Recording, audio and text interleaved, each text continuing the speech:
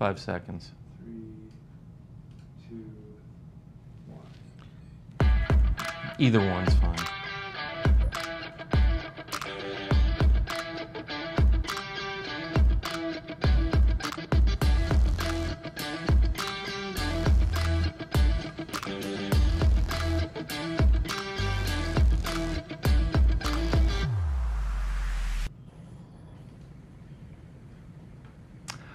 Welcome to this week's edition of A Deeper Discourse.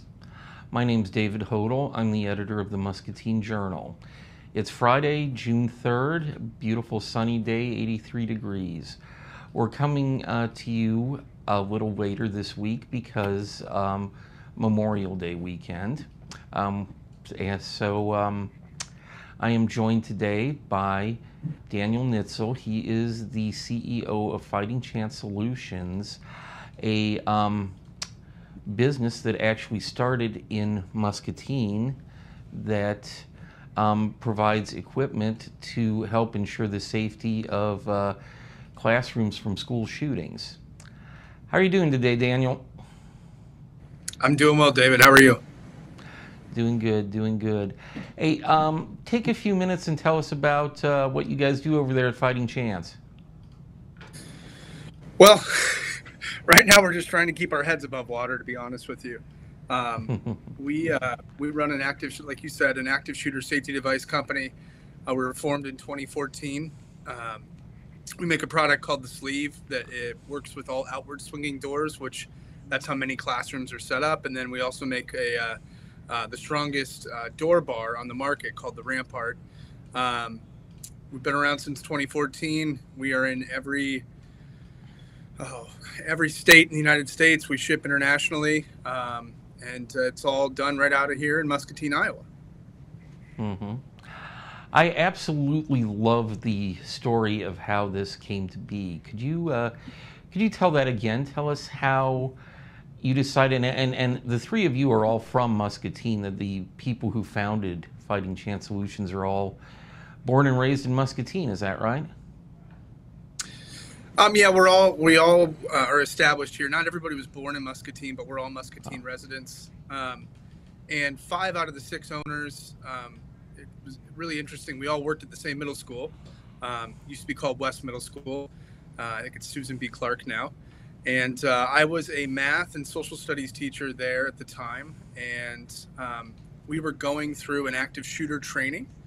And as the picture is showing here, most schools have a door closer like that lady is putting our device on. So when I talk about a door closer, that's what I mean, that device in the upper left-hand corner.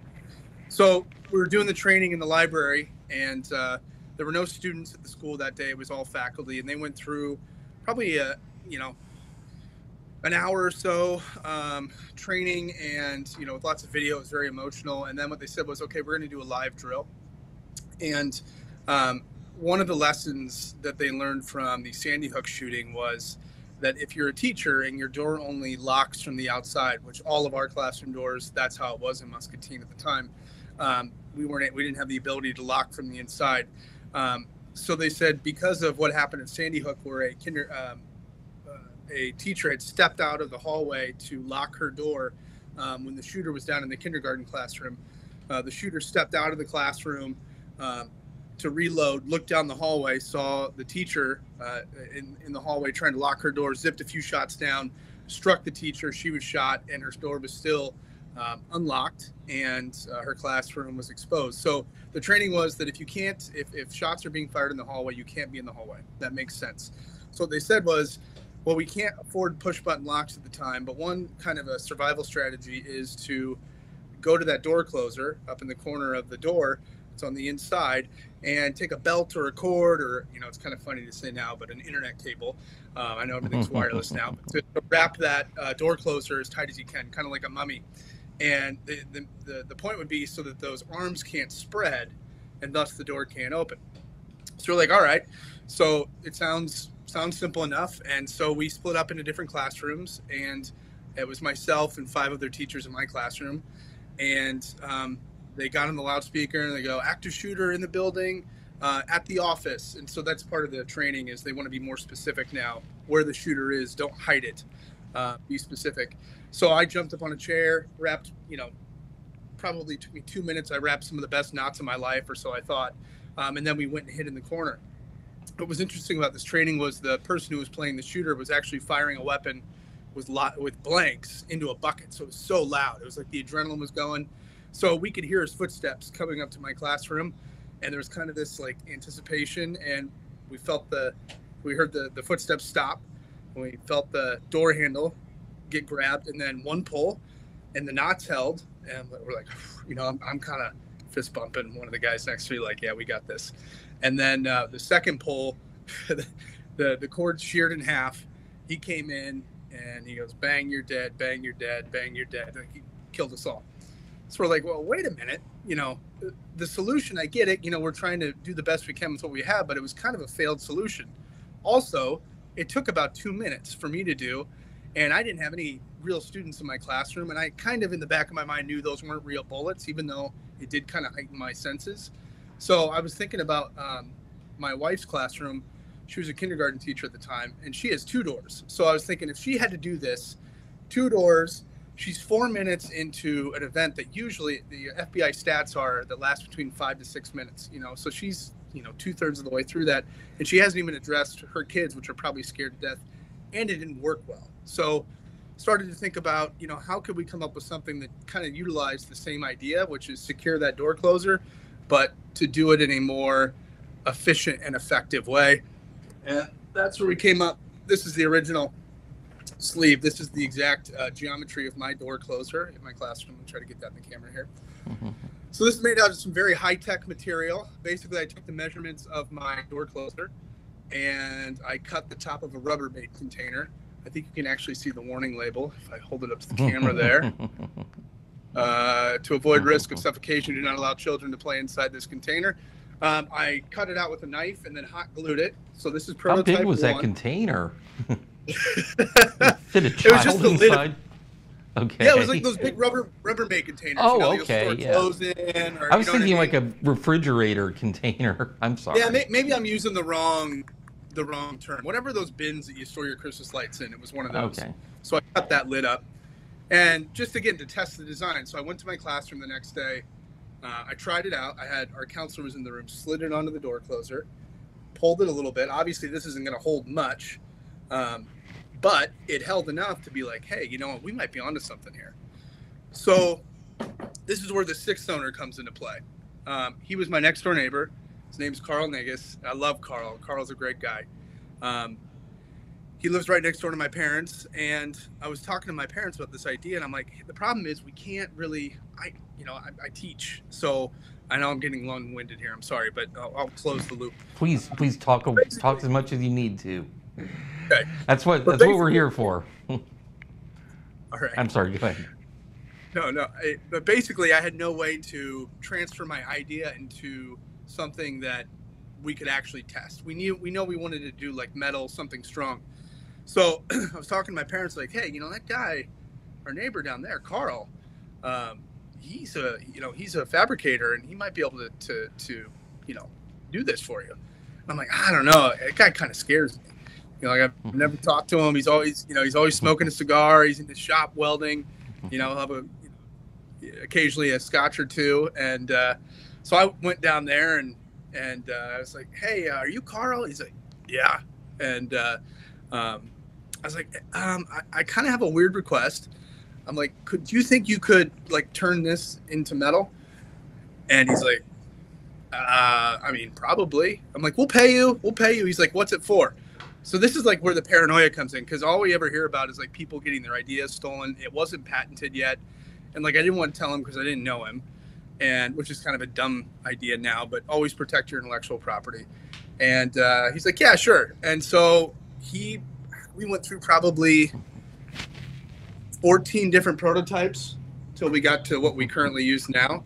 And he produced probably 12 of them. We just kept going into the school, trying them. And so then we got done and we offered to pay him. And we said, we'll pay you for your work. We don't have a lot of money. Or you could take some, equity in the company. And smartly, he's like, whatever, I'll take the equity. and it was a smart decision. So that's how all of us kind of formed. So what's cool is it was myself, and then our principal who hired me, our vice principal, our counselor, and then our art teacher. And early on, like all those guys played such a fundamental role in like bringing their skills and talents to it. You know, like for instance, James, the art teacher, he did all our patent drawings, and he did our early logo designs. And it was just like cool to see everybody's strengths get worked into the company. We had no business experience. Mike Morgan was the only one that actually took some business classes at Iowa. So therefore, he is our de facto CFO. And we've all learned a lot since then. But honestly, when we started, I didn't know the difference between gross and net profit. I'm not embarrassed to say that. Like, we were that naive. I could write a heck of a lesson plan, but as far as like any business acumen, I just didn't have it. So that's kind of how we developed the product. The way we kind of exploded, that's a whole different story. So. Okay. Well, I was going to say you're actually a math teacher. Yes. Yeah. Yes. In fact, I think everybody out there, I would get this all the time. So a squared plus b squared equals c squared. That is the formula for the Pythagorean theorem. And I can't tell you how many times I would teach that in 8th grade. Mr. Nietzel, when are we ever going to use this in our life? Well, I built a company. That is an isosceles triangle, basically, isn't it? It's a right triangle without the tip. So the customer only gives us one leg. We mandate this leg. This is a standard 4 inches. And if they give us this leg, it figures out the hypotenuse perfectly. So the Pythagorean theorem manifested. There you go. Yeah, it's just been a wild ride. I never expected to not be a teacher. I never wanted to not be a teacher, but we exploded so fast out of the gate in 2014 that it was one of those things where it was like, well, I mean, somebody's got to run this thing. And, it made sense since I was the inventor. Probably had some strengths that were more fit for that it would be me. So, Well, tell us about how you exploded. I actually know the story, but for the viewers. Right. So, so we did all this work for about a year. The pre-work, filing for patents. It was a fun process. We built our own website. We had no idea to do that, but we were all working pro bono. We all put in about $2,000 of our own money to pay for the patents and also a little bit of seed money, which isn't much, right? $10K to start a business with there was no real belief that it would turn into what it's turned into. We kind of thought, well, first of all, we want to make these for our classrooms, for our wives. And secondly, maybe it would be like a summer job that we could carpet bag, go around and maybe sell to school districts. Like that was the vision. So we met with the MCC at the time. It was like the entrepreneurship incubator. And they set us up with a great lawyer and just guidance and things like that. And so the president at the time, Buzz Albee, was like, you guys should have a press conference out here at MCC. And immediately, I didn't hesitate. I said, that's the dumbest idea I've ever heard. Absolutely not. Like, it's pretentious. Who do we think we are? Nobody knows who we are. We're not launching the new iPhone. Why are we having a press conference for something that is brand new? And I don't know. I just was kind of insecure about it. It felt pretentious. And he was like, no, you really should. And like, we want to be your first customer. You can be a testing site. So if you have customers that want to come in and see it, we'll have it hanging on all the walls. We're like, we made our first sale. That's great. So Edwin Cologne, the counselor, one of the owners, he pushed me to do it as well. And then we all kind of agreed. So we were getting ready. This is like early June of 2014. And, it was very grassroots. So like Edwin and I remember sitting on our front porch. We were calling like Channel 8, Channel 6, Channel 7 ourselves, like, trying to make sure they were going to be there, and, but we also knew that if there was so much as a barn fire in Silvis, they probably weren't showing up to some, startup company at Muscatine Community College who nobody's heard of, right? So we lucked out. It was a rainy day, so no one had an excuse to go play golf, and there was not a barn fire in Silvis. So we actually got Channel 4, so CBS, Channel 6, NBC, and Channel 8, ABC, all showed up. And we gave the press conference, and pretty soon, like in the middle of it, people's phones started blowing up. So what was happening at the time, unbeknownst to us, was that an active shooter situation was unfolding out in Washington State. I can't remember how many students were killed, but that became like the national story, right? So I finished my speaking, and then everyone, like, there's this real, like, kind of a pall in the room, and everyone's looking at their phones, and everyone has this realization, like, wow, this terrible event is unfolding, another one of these, and here's this group of teachers that had this idea that could help save lives, and like it was like the light bulbs were all coming on, right? So we wrap up, and we went home, and I think we went out to lunch with our wives, and then we were like, let's go home and watch the news. So we figured we'd be some like puff piece after sports if we were lucky. So we were watching the news, and the lead story, of course, was the active shooter situation. And then immediately they followed that tragedy up with, but here's a group of teachers that are doing something about it. And so we're like, oh my gosh, we're like the second story. And that was great. We called each other, like, that's really neat, that we got some publicity. And so didn't think much of it. I shared actually the stories on our Facebook page. So the next morning I wake up, I flip open my computer and having my coffee. I'm like, I'll check Facebook. And I checked our page, and our story had over 1 million shares. And I about spit my coffee out on my computer. And then our business phone started ringing, which was my personal cell phone, which was a huge mistake. To not have a business line. And it was angel investors called. Goldman Sachs called. I'm like, I'll never forget this. He's like, yeah, this is Stedford Jones from Goldman Sachs. He's like, I'd really like to talk to you. I'm like, oh, cool. I'm like, what's Goldman Sachs? We just didn't know at the time. So we were going viral, unbeknownst to us. And this was kind of the early stages. I mean, it's crazy how fast technology moves, but that was 8 years ago. And the idea of like going viral was still kind of a newer concept, but that's exactly what was happening. So what had happened was all of the ABC and NBC and CBS affiliates, they put their stories into a pool. And so on all their local broadcasts nationwide, they can pick and choose whatever stories they want to show.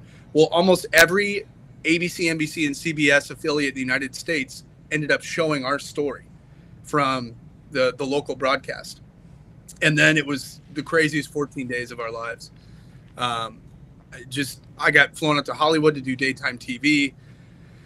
I can't tell you how many radio interviews, TV interviews. There were TV trucks parked outside of our headquarters, which was my house. And it was just nuts. We had no idea how much we were going to charge because we never expected to need to know that right away after the press conference. So I'll never forget the first time we decided, the first time we decided how much the sleeve should cost. This is literally what we're doing. So like, I'm like a deer in the headlights. Like I can hardly think, and we're sitting around, we're all having a glass of scotch, smoking a cigar, because like we're just trying to call. It was crazy, right? We're working 18-hour days. We're like, well, we got to sell this thing. People want to buy it. So what should we charge? And we literally just went around the room. We didn't look into shipping costs, manufacturing costs. We're just like, someone's like $25, someone's like $100, and just went around, and then we settled on $65. And the price has changed since then, but that's literally how we determined the price initially. So it's just been a wild ride. Like we've learned a lot over the last 8 years. Sadly, we know the cycles of when a big shooting happens, of like what it's going to do with our business, the ebbs and flows, how we handle it, how we move resources to different areas. It's always interesting. I will say this though, the Uvalde shooting has behaved differently as far as like website metrics and order intake. Because usually what happens is the shootings happen, and then, and I know this is kind of inside baseball here, but I find this interesting. People are like, you must be slammed right away. Like, well, we're not. And it makes sense that we're not, because usually it takes 2 to 3 days before we see like kind of that wave come ashore. and it's usually pretty big. Hmm. But because the case is that it's 2 to 3 days because the event, then the next day it's all the safety teams are planning to meet. They meet.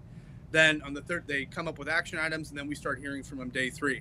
With this one, it was immediate. Like, it was immediate, and it hasn't stopped. In fact, I feel kind of bad being on this. I'm honored to be on this interview, but there's a lot. We're just trying to keep our heads above water right now. Okay. So when you say keep your heads above water, that's in a good way. You've got more business than you know what to do with. It's a good thing. I mean, this is always the tension with this, right? And I've had to wrestle with this. We almost sold it after Parkland because like it gets very emotional. You will hear from parents of children that have been killed. You'll hear from teachers in the districts. I remember after Parkland, I had a teacher call the day after Parkland trying to order a sleeve. She said that, and God knows why they had school in the Parkland district the day after, but they did. And she said, I'm scared, like the lights are off. We've had a bomb threat at our school, trying to order the sleeve. And then just talking through people, calming them down, listening to them. You kind of become part counselor, part business owner. I had a mom call from the Vegas shooting, and ordering product for her school. And she talked about how it was the first time she had let her twin daughters, I think they were 17. It was their first concert she let them go to alone. They were both shot in the head from that assassin. And they both lived, but they were both in the intensive care unit. And so you can just imagine, like, we've heard from people from Sandy Hook, from Columbine. So my point is, like, it gets emotional. And it's so keeping your head above water is like answering phone calls, fulfilling orders, getting back to emails, and then just kind of the emotional ups and downs. But that's also what they pay me to do, and we know we're doing good work. There's that tension is kind of what I started this with, where some people say, well, are you profiting off of tragedy? And I've had to fight with that because we do make money when these things happen, for sure. There's no doubt. But I get reassured because people are like, listen, like, you are doing things that are trying to help. And there are a lot of things out of people's control. Many debates that people get into that I have no control over. My locus of control is that I can provide something that wasn't there before and help secure classrooms and synagogues and churches and universities and government buildings. And I take great pride in that. And our devices have been used in active shooter situations and withstood door breaches. That makes it all worth it. Like, I remember the first time we got that story that we had a sleeve used in an active shooter situation and it withstood a door breach, burst into tears, like just emotional. Because we know the product works, but also there's that little seed of doubt, like until you see it in action, it really needs to be used. Like, yeah, it made it all worth it. So, okay. Well, yeah, I was going to say, I don't see you guys profiting on tragedy. It seems like you're profiting on the desire to avoid a tragedy. Well, I appreciate you being my therapist there. I do. But people do say that. People will say that, and I need to stay out of the comment sections. Like, it's hard. I take this very personally, and that's why I have 2 phones now, because we actually we have to keep that. We had to keep the original phone number because it's listed on a lot of the articles. 563-506-4231. That is still the original company phone number. So I walk around, people are like, oh, 2 phones. And I'm like, you have no idea. Like, I just had to separate my life. So. Okay. I was going to ask you. You were telling me you've talked with survivors of many tragedies. Yes. So I got to get a charge. I'm sorry. What? I got to charge my computer. Sorry. Oh, okay. Okay. Go ahead. Okay. What sorts of things have you learned? What pieces of knowledge have you come away from talking with them, knowing, what can be used to help prevent something like that from happening in the future? It's a broad question, but it's a very Good question. I mean, I think that people realize that they can only control what they can control, right? And so, um, the best thing that they can do is to be proactive and to try to prevent these things from happening. And if God help you, you are in one of these situations, that you're as prepared as possible.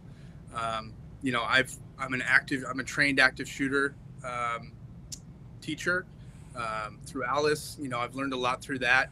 It's little things like, when you're in a restaurant, are you facing the door? Have you identified your exits? If you're in a classroom, what is the safest corner to be in? Do you have small things on hand? So there's some hacks that, I've learned and people have told me. So you can't have weapons in school. You can't have mace in school. But you know what you can have in school? A 30-foot wasp spray that would blind an assailant if they came through the door, and you could be standing in the corner. Stuff like that. Having a window hammer if your windows don't open, and a heavy wool cloth. I noticed that in some of those pictures from Uvalde, they were smashing out the windows, and the first responders were providing wool blankets. But a wool blanket costs $12 on Amazon, and one of those emergency car hammers is like $4.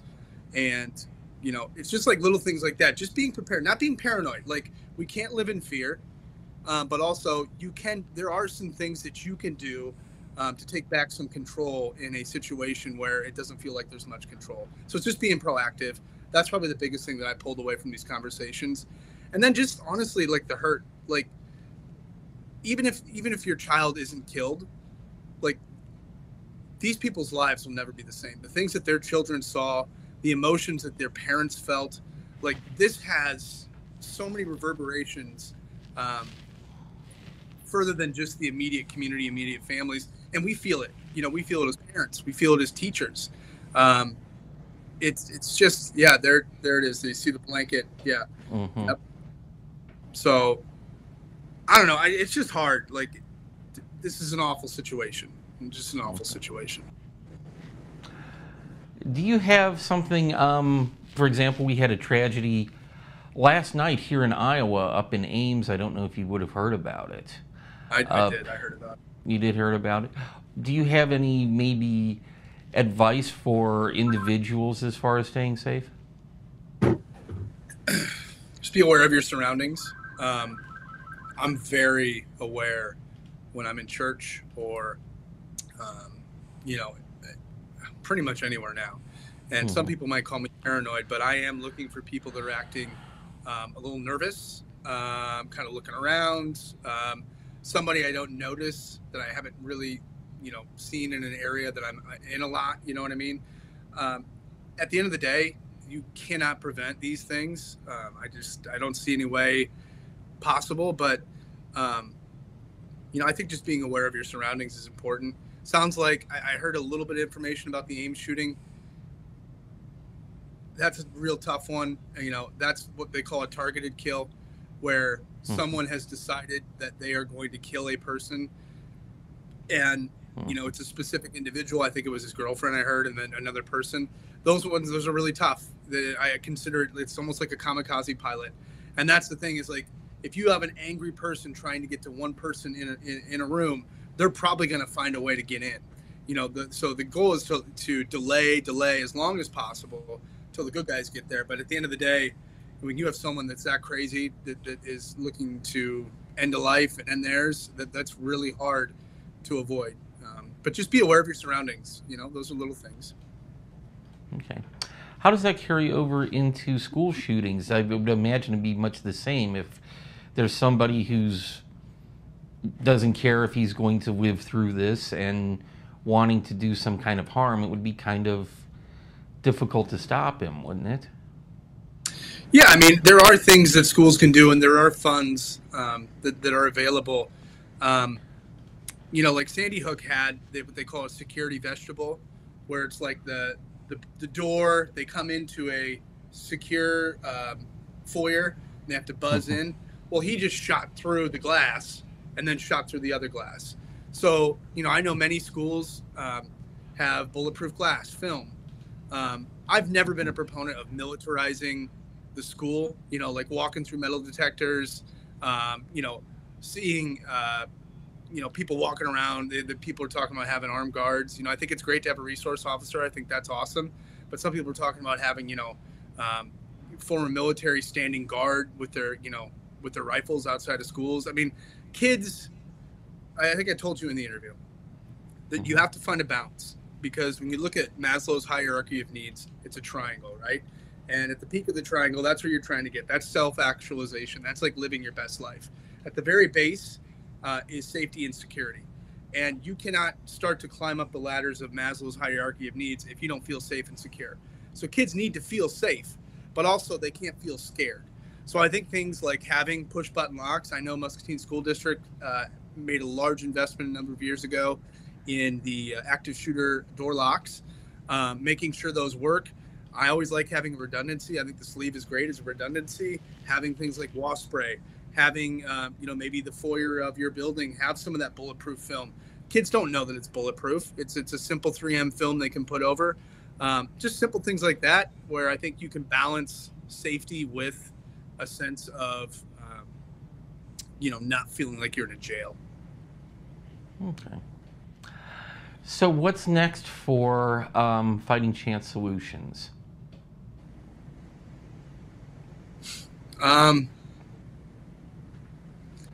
It's a good question.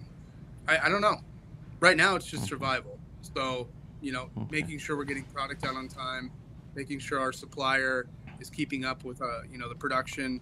I haven't really moved on to that next kind of what's next. I mean, I also don't want to overcomplicate things. We do what we do very well. And we have tens of thousands of satisfied customers nationwide. And, in a way, I don't want to expand too much.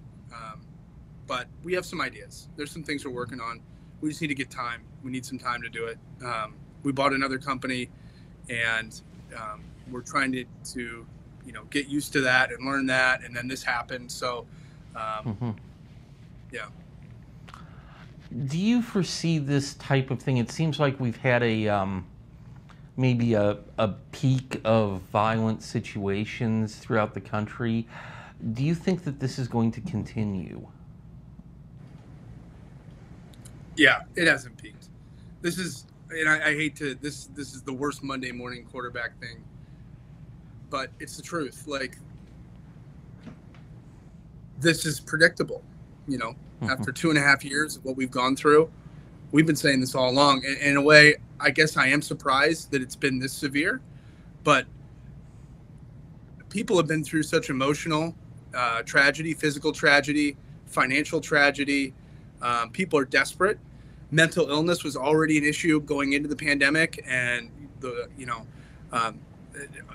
tumultuous summer of 2020, and then threat of war with Russia and Ukraine, and then I know I'm missing stuff, but no, this is the times are not great, and you're seeing that people feel like they have nothing to live for, and that's what scares me. Is I'm seeing more and more desperation.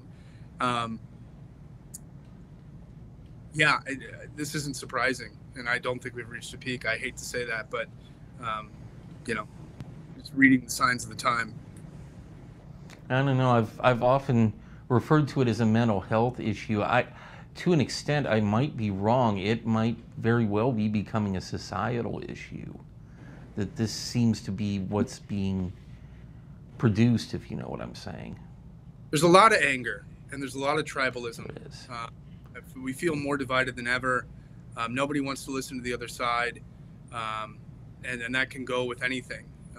It doesn't just have to be politics. And there's just a lot of anger and hurt. And, when someone gets backed into a corner or feels backed into a corner, it's either you give up or you come out fighting. And I'm just worried that we have a lot of people backed into corners right now, and they don't feel like they have any escape. And it's just a very dark time. Mm-hmm. So tell me, somebody interested in ordering a sleeve or a, I don't know what you call it. It's not the club. It's the Rampart. Yes. How would they go about doing that? Yeah, so we're an entirely online store. We keep it off of Amazon for a reason. We want everyone to work directly through us. FightingChanceSolutions.com is our website. Our phone number is 888-559-6412. It's at the top of our website there. You can call us, you can email us, you can order directly online. We accept purchase orders, we accept credit cards, and that's kind of a unique feature because we deal with so many schools that you can basically purchase and just put your PO number in. You don't have to exchange any money. We just know that we've got your purchase order number, and you can submit your order. We get your product on the road. Well, hey, I was going to say we've talked about quite a few things here. Is there anything else you care to add or anything I forgot to ask? I don't think so. We covered a lot, and I appreciate the opportunity. And I hope everyone stays safe. And also I do want to reiterate, we love this town. This is a Muscatine company. I'm very proud of that. We try to keep as much as we can local, and that's always our plan. So thank you, David, and thank you, Muscatine. It's a great town to live in and grow your kids up in. So I think I'm stumbling. Okay. I think I'm having, my brain is short circuiting. So I better get back out. The phone ringing. I'm looking at the cameras, and I'm starting to get a little nervous. So. Okay, thank you, Daniel, for agreeing to be with me, and you be sure to have a good rest of your day. You too. Thank you.